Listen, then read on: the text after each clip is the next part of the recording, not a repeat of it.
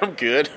I'm good. Ahoy there, YouTube! I'm back again for more of our Gencon Bonanza Explosion blog coverage. You're live at Gencon 2018. Thanks in part to our amazing Kickstarter backers and these amazing companies right here who donated games so we could put them on our Kickstarter and help send us here. So huge thanks to them. Also our two main sponsors, TMG and Minion Games. Be sure to click on those links and show them some love.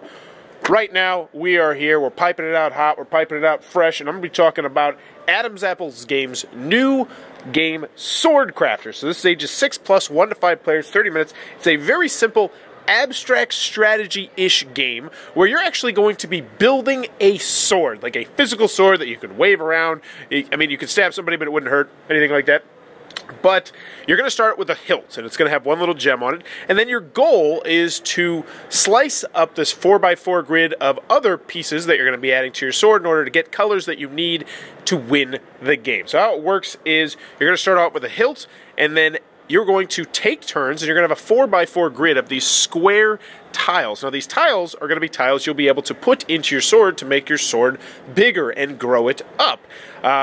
And everyone's going to have a turn slicing it until there's as many slices as there are people playing, plus one, at which point the first player is going to pick, and then you're going to go around the table. One thing will be left over. It's out, and then you're going to attach it to your sword. You're going to do this until you run out of those tiles. But how do you score points?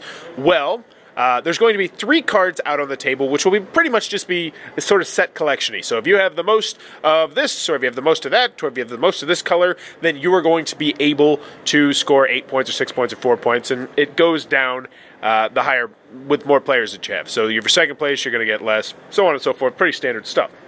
The other way you can do it is you're going to look at 2 sides of your sword, like the actual... There's 2 sides that are the side of your sword and 2 sides that are the front of your sword.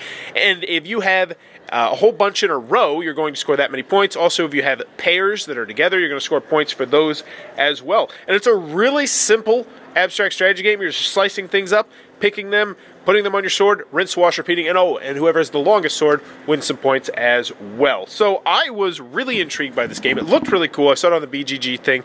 It was on my list to potentially put on my top 10, maybe top 20 to check out, and I liked it. I thought it was a really cool, light, family wake abstract strategy game. It said ages 6+. I think that's just about right. I like the slicing mechanism in the game. And also, the box that we were playing with had all of the stuff for the expansion, which is already released. And that was really interesting. I got to take a peek at that. We didn't play with that since it was our first game. But that looked like it just turned into like this crazy gamery game with all sorts of other different aspects and scoring and doodads and things you could add to the game. So it looked like you could get the family weight game and just get the Sword Crafters one, which still at the same time I think would go over well on game nights as a lighter filler weight game, you know, a little bit longer than a filler weight game, I would say.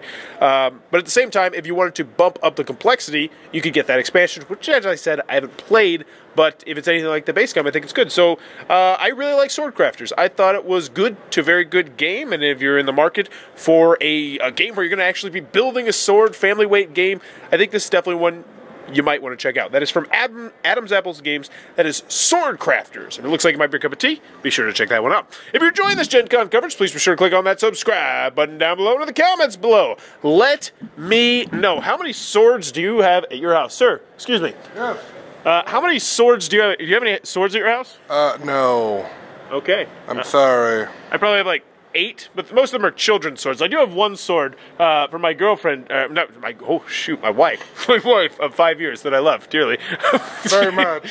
I've had her. 5 years. Well, she has one real sword, but the rest of them are all just fake kid swords. But let me know in the comments below, how many swords do you have at your house? And as always, thanks for your time, YouTube.